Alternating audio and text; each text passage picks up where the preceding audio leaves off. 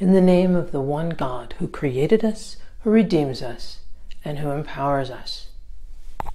Amen. I bring you greetings from all the seminarians and faculty of Virginia Theological Seminary, as well as your siblings in Christ in the Diocese of Minnesota, where I have been for the last 2 months.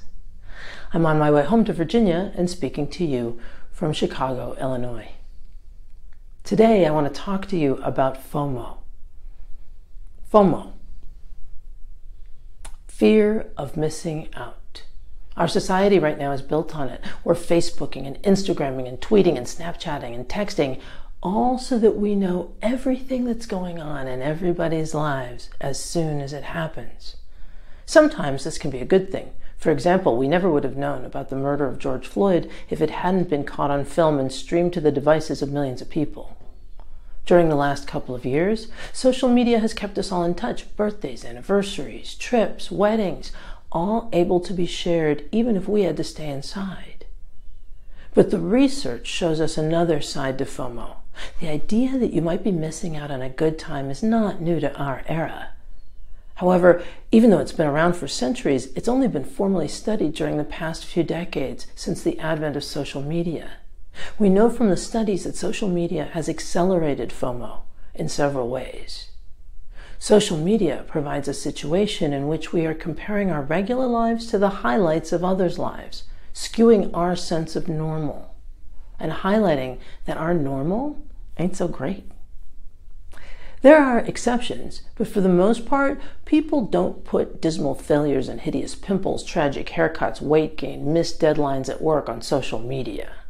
Social media creates a platform for bragging. It's where people place the things, events, and happinesses and their best picture-perfect experiences, children growing up fabulously, vacations, promotions, which we validate by our likes, which leads a person to, if they don't have all those things, pay even more attention to those people who do. In trying to exhibit our most fabulous, bestest selves, quite often we leave out any sense of humility. And Jesus in today's gospel is basically telling us to watch what we're doing. The watching today is not only Jesus. There's a lot of watching going on in the readings today.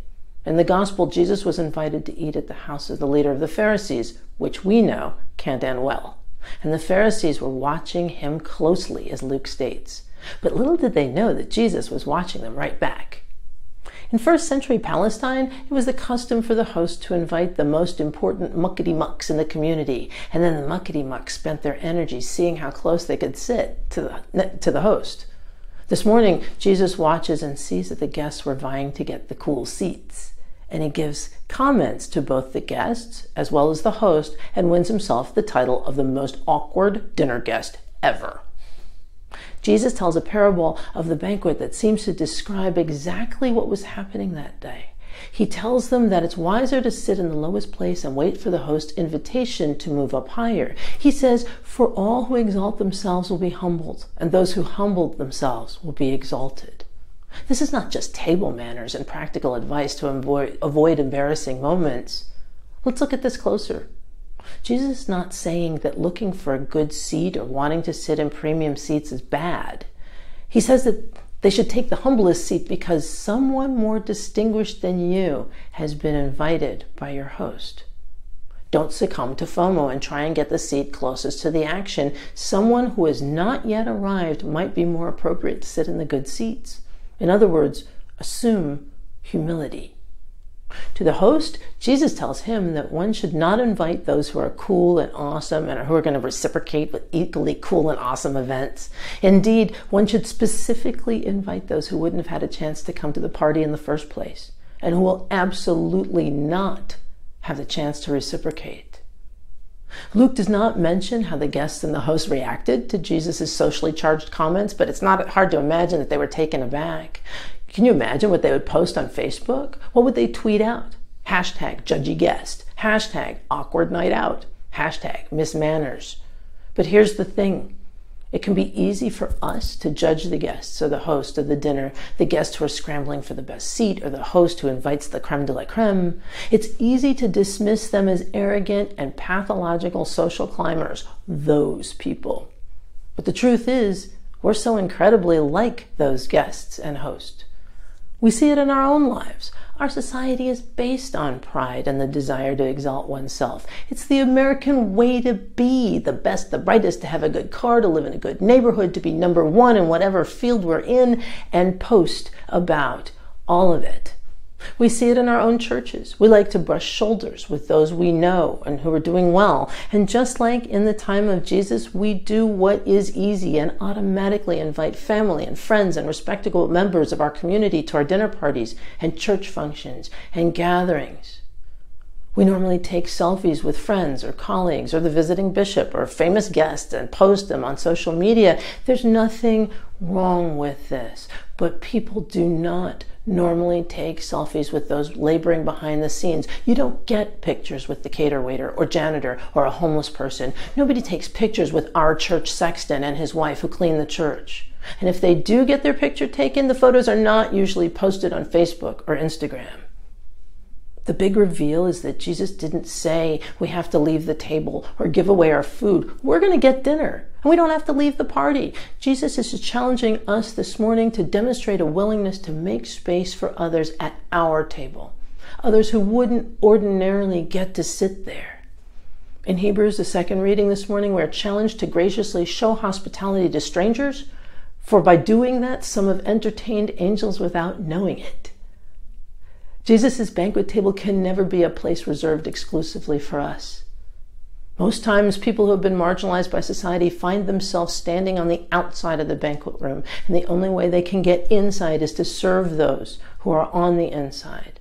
People of color, LGBTQI2S+, the unhomed, people with addiction, immigrants, and many others have struggled for centuries to get a seat, any seat, at our table. And giving up our power to others can be intimidating, but again, Jesus is not saying that we don't get dinner, we don't get to go to the party. He's just telling us to review the guest list and be sure that everybody gets in. And not only that everybody gets a good place to sit, but gets a good seat, a paying seat, a private school seat, an Ivy League seat, a tech seat, a Fortune 500 seat. Jesus is telling us to assume humility. Because when we live in a spirit of humility, we don't need FOMO, because we're focusing less on ourselves and much more on how to ensure that we make space for everyone. Not only those who are cool and the best and the brightest and the most fabulous or known to us. When we live in a spirit of humility, we extend an invitation to others expecting nothing in return. So how do we do this here in 2022? Well, one of the things that I saw in London and in Minneapolis is giving up the fear of missing out on the fabulous and concentrating on knocking down the walls between church and community and raising our proximity to others that are not like us, those who are not financially or socially secure, who are unhoused, who don't look like us. Increasing our proximity will decrease the fear. So dollars that we raise and wanting to reach out, consider investing them in the Peninsula community so all can have a home and eat regularly.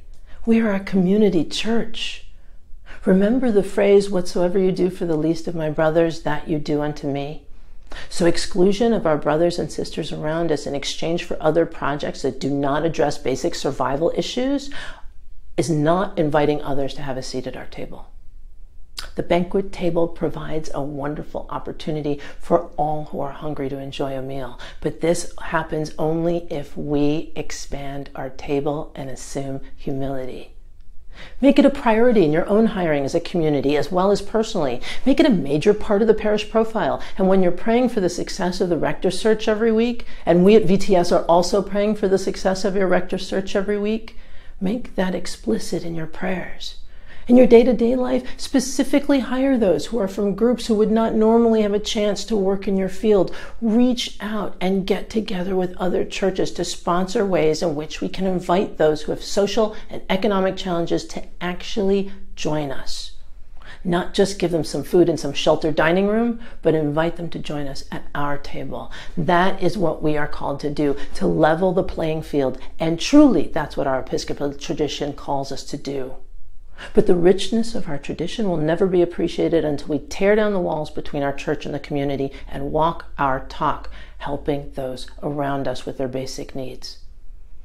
Look around the church and around our lives. Who's present and who's not? What Jesus is telling us to do can be really uncomfortable. We are willing to give money for someone or to take supplies to them, but we don't bring them to our church to worship with us and have coffee hour.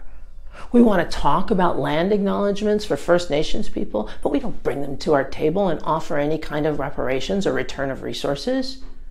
We might be happy to provide lunch bags for the hungry, but we do nothing to bring them to worship and kneel next to them at the altar rail. We talk about loving our neighbors and don't even invite our neighbors down the street to coffee hour right outside the church. Jesus is challenging us today and asking us today, what would happen if we stopped trying to be fabulous and let FOMO go and instead exude a spirit of generosity that welcomes everyone to our table? Because those who are not here, the ones who are not in the room, are the ones who deserve the seats of honor at the banquet table. If we let trying to look good and fear of missing out and losing our place at the table take over, we ultimately end up in keeping the wall up between the church and the community, offering prayers to God about people who are less fortunate than us, when perhaps we should ask ourselves if we really want to partake in God's holy banquet. Because in reality, there are enough seats for everyone. You don't need a priority ticket or reserved seat. As we assume humility and smack down FOMO, our goal should not be focused on attaining the best anything. We already have everything we need. Instead, let's open our doors and find ways to invite everyone in. And in doing that, we may entertain angels right here on the Peninsula community with not even knowing it. Angels. Now, that's a posting for Instagram. Amen.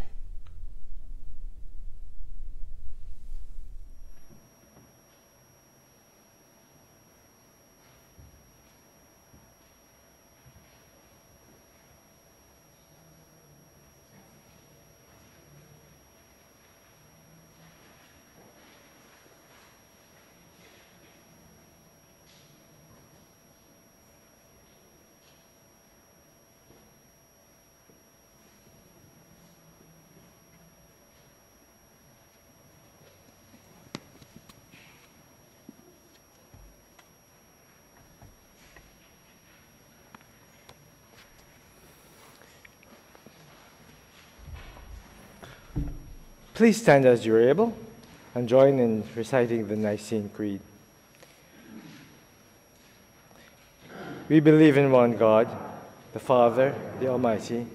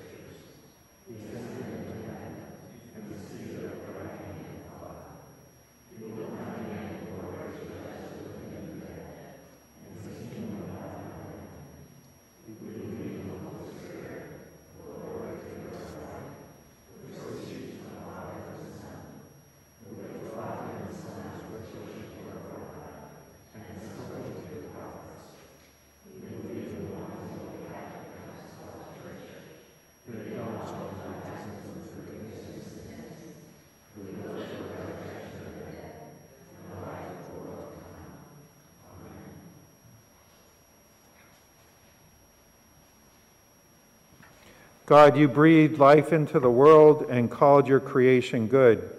You stretched out the rainbow as a sign of your blessing and protection, especially after times of trial. God of creation, hear us. We pray for ourselves, for all the times we forgot you are our neighbors.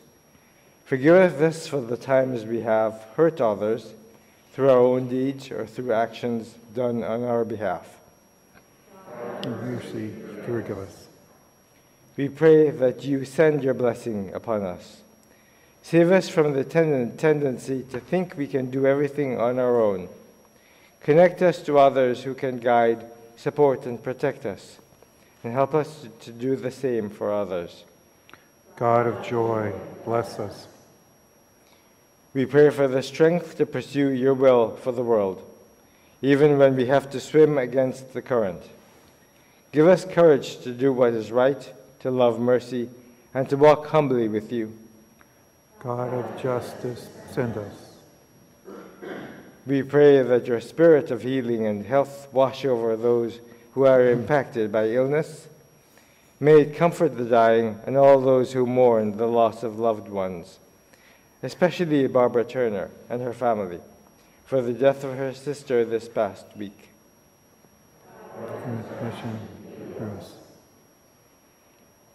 As the disciples shared a meal with the risen Christ, so by your Holy Spirit, bring us in faith to the table of the Lord. O fountain of love, love our friends and teach them to love you with all their hearts, that they may think and speak and do only what is pleasing to you, through Jesus Christ our Lord. Amen. And now let us confess our sins against God and our neighbor. Most merciful God, we confess that we have sinned against you in thought, word, and deed, by what we have done and by what we have left undone. We have not loved you with our whole heart.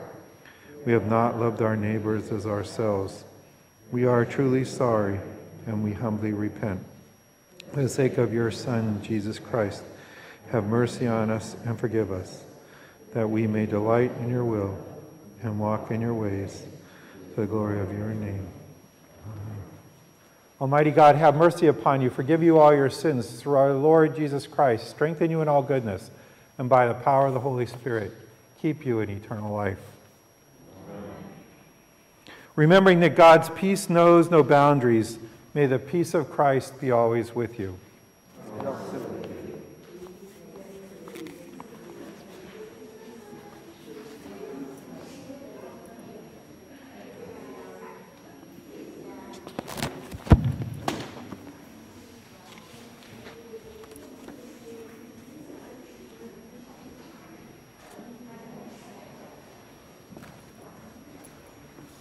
Good morning, everyone. We have a few announcements today. Number one, just as a reminder, next week is our annual retreat. There will be one service on Sunday here in the church at 10 o'clock. I will be rushing down from the ranch to make sure that you have someone here with you. And Anna Marie will be serving with everybody at the ranch on Sunday as well. So there will not be an 8 o'clock service next Sunday. We'll move it to the following Sunday for those who want to come at 8. Ginny, you have some? Yeah, I just add a couple of things to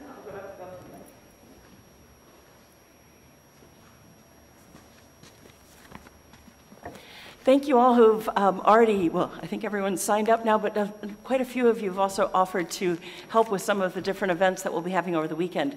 I think I need one or two more peoples to help with the conviviums, the little happy hours that we have prior to dinner on both Saturday and Sunday. So if you're open for that, we'd greatly appreciate your help.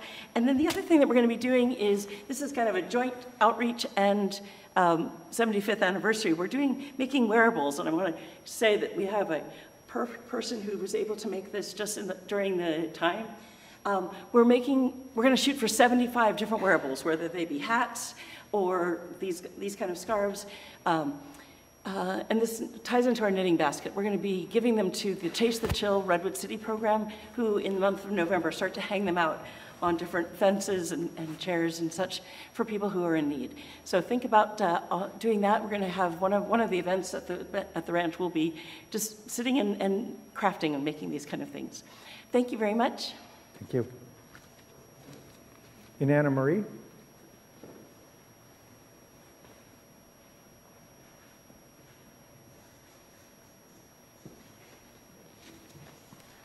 Good morning.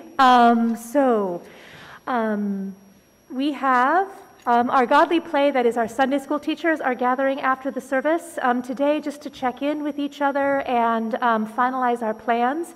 We are going to be regathering Sunday school. We do a program of hearing the sacred stories of the church and the history of God with God's people called Godly Play. It's for kindergarten through, well, until they really don't want to come anymore, and then they switch over to Seekers. But our group right now runs from kindergarten through about 4th or 5th grade. And it'll start on September 11th, the Sunday after Labor Day.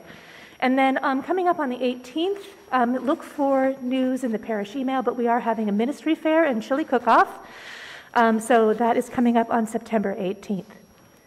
Thank you. I think that's all the things.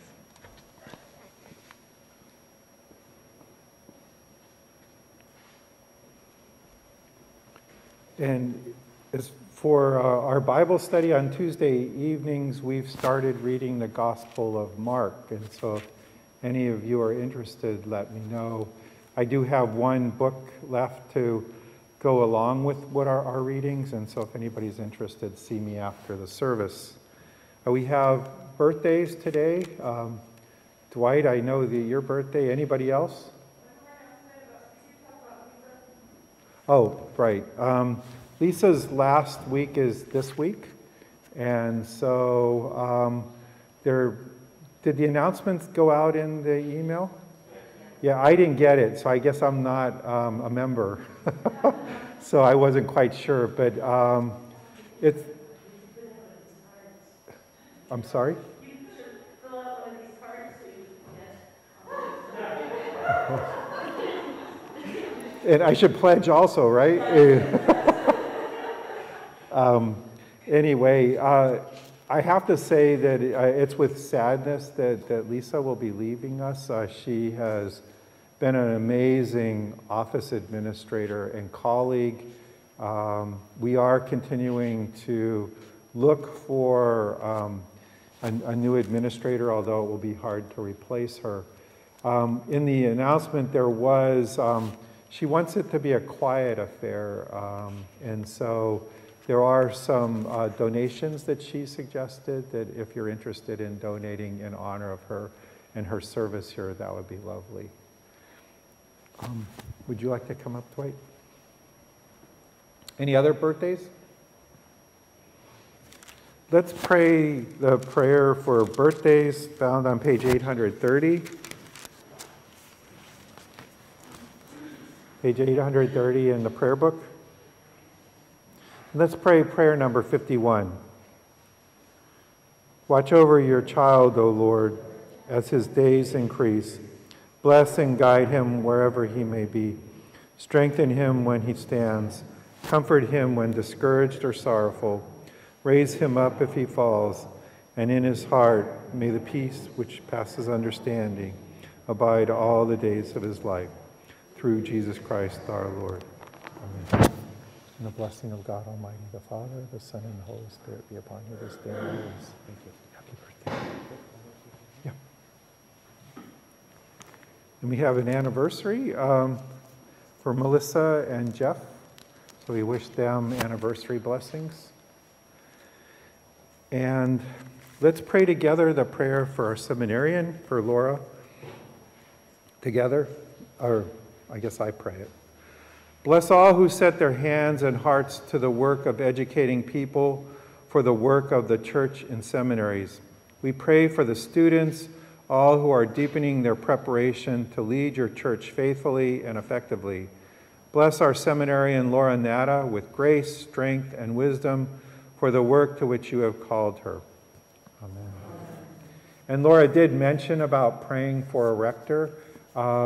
We have received a number of people interested in the search committee, and the vestry will be meeting to discuss gathering those people together to officially start the search process. And we'll have a blessing here for all those who wish to be a part of the committee. Walk in love as Christ loved us and gave himself for us, an offering and gift to God.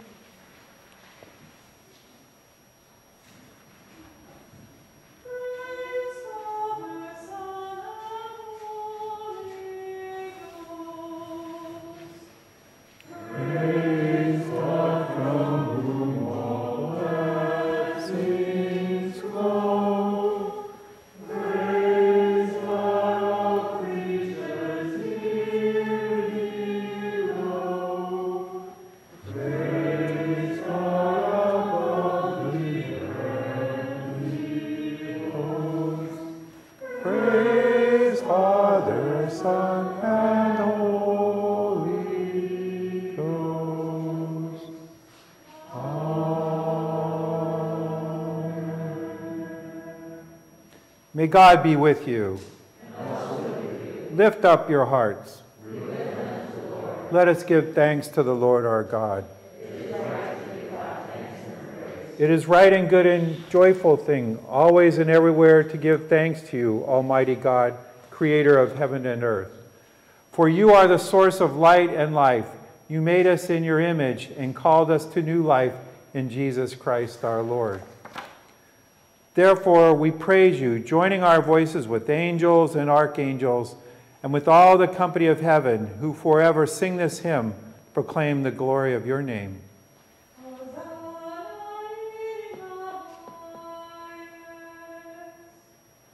Holy, holy, holy Lord, God of power and might, heaven and earth are full of your glory.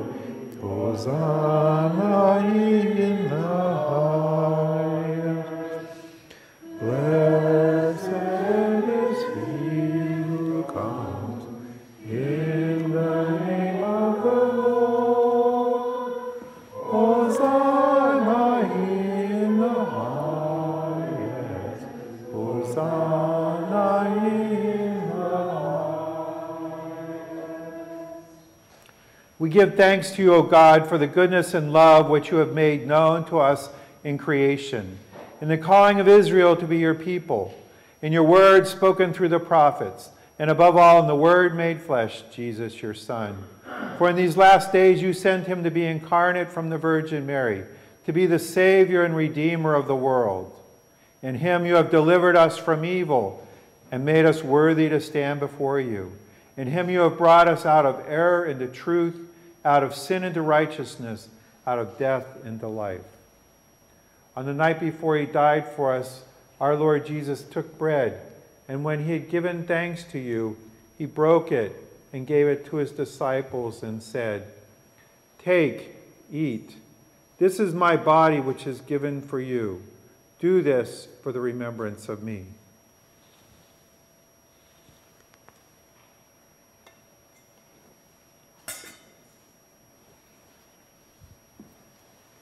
After supper, he took the cup of wine, and when he had given thanks, he gave it to them and said, "Drink this, all of you. This is my blood of the new covenant, which is shed for you and for all for the forgiveness of sins. Whenever you drink it, do this for the remembrance of me."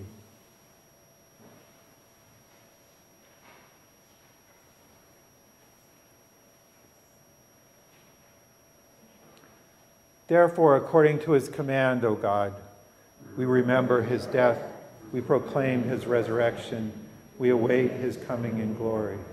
And we offer our sacrifice of praise and thanksgiving to you, O Lord of all, presenting to you from your creation this bread and this wine. We pray you, gracious God, to send your Holy Spirit upon these gifts, that they may be the sacrament of the body of Christ and his blood of the new covenant. Unite us to your Son and his sacrifice, that we may be acceptable through him, being sanctified by the Holy Spirit. In the fullness of time, put all things in communion with your Christ, and bring us to that heavenly country where with all your saints we may enter the everlasting heritage of your children. Through Jesus Christ our Lord, the firstborn of all creation, the head of the church, and the author of our salvation. By him, and with him, and in him, in the unity of the Holy Spirit, all honor and glory is yours, Almighty God, now and forever. Amen. And now, as our Savior Christ has taught us, we are bold to say, Our Father, who art in heaven, hallowed be thy name. Thy kingdom come, thy will be done, on earth as it is in heaven. Give us this day our daily bread, and forgive us our trespasses, as we forgive those who trespass against us. And lead us not into temptation, but deliver us from evil. For thine is the kingdom, and the power, and the glory, forever and ever. Amen.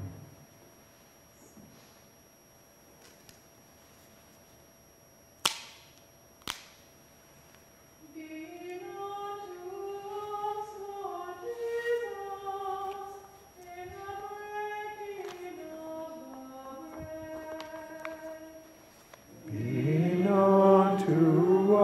Lord Jesus, in the breaking of the bread.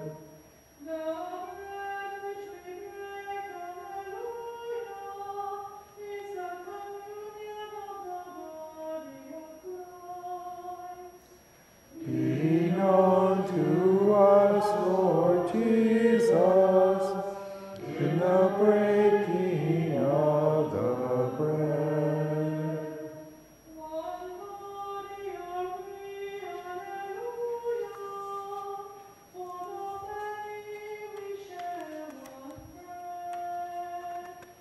Be known to us, Lord Jesus, in the breaking of the bread.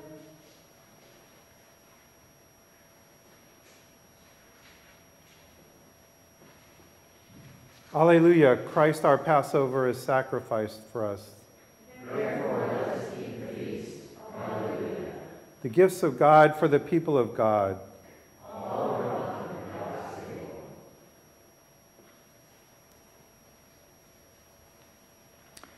I invite you to come up to the steps. We will receive the Eucharist. We'll have two Eucharistic ministers with the wine. I will hand you a Eucharist.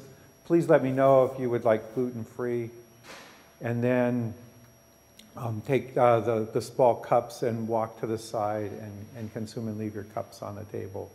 And we also invite all those who are watching to pray the prayer of spiritual communion.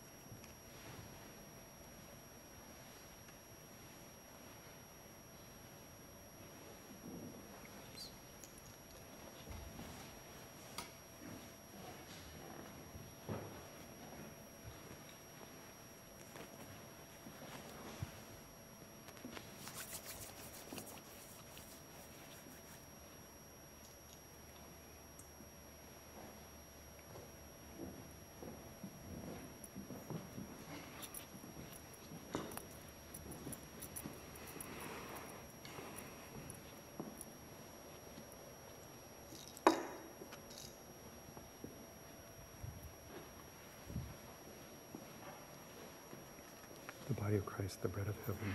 Amen. The body of Christ, the bread of heaven. The body of Christ, the bread of heaven. May the blessing of God, the Father, the Son, and the Holy Spirit be upon you this day and always. The body of Christ, the bread of heaven. The body of Christ, the bread of heaven. The body of Christ, the bread of heaven. The body of Christ, the bread of heaven. The body of Christ, the bread of heaven. The body of Christ, the bread of heaven. The body of Christ, the bread of heaven. The body of Christ, the bread of heaven. The body of Christ, the bread of heaven. The body of Christ, the bread of heaven. The body of Christ, the bread of heaven.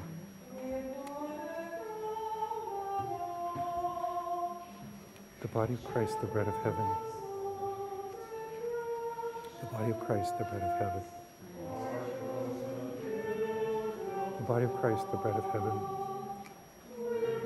The body of Christ, the bread of heaven. The body of Christ, the bread of heaven.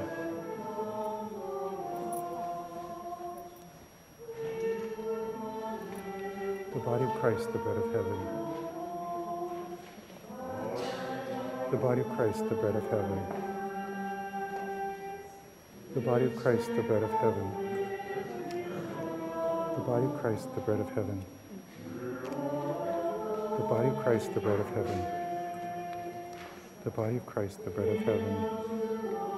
The body of Christ, the bread of heaven. The body of Christ, the bread of heaven. The body of Christ, the bread of heaven.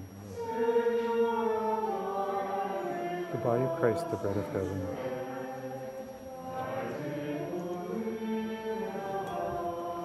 The body of Christ, the bread of heaven.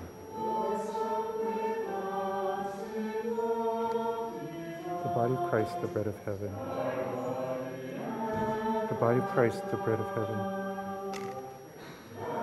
Christ, the bread of heaven. The body of Christ, the bread of heaven. The body of Christ, the bread of heaven.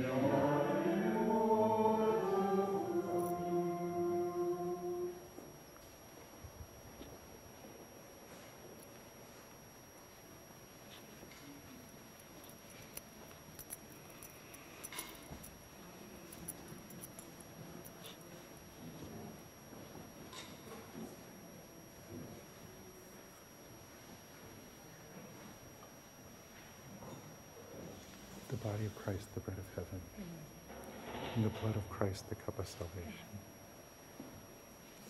The body of Christ, the bread of heaven, and the blood of Christ, the cup of salvation.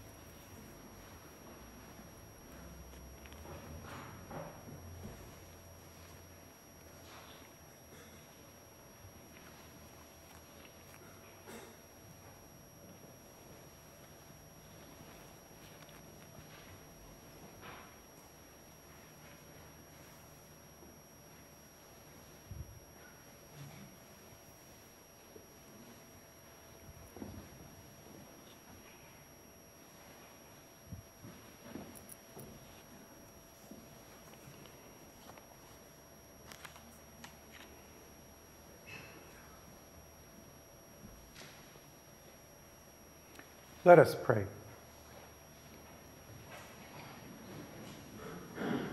Almighty and ever-living God, we thank you for feeding us with the spiritual food of the most precious body and blood, your Son, our Savior, Jesus Christ, for assuring us in these holy mysteries that we are your members of God and heirs of your eternal kingdom. And now send us out to do the work you've given us to do and serve you as faithful witnesses of Christ. To him, to you, and to the Holy Spirit be honor and glory, now and forever. Amen.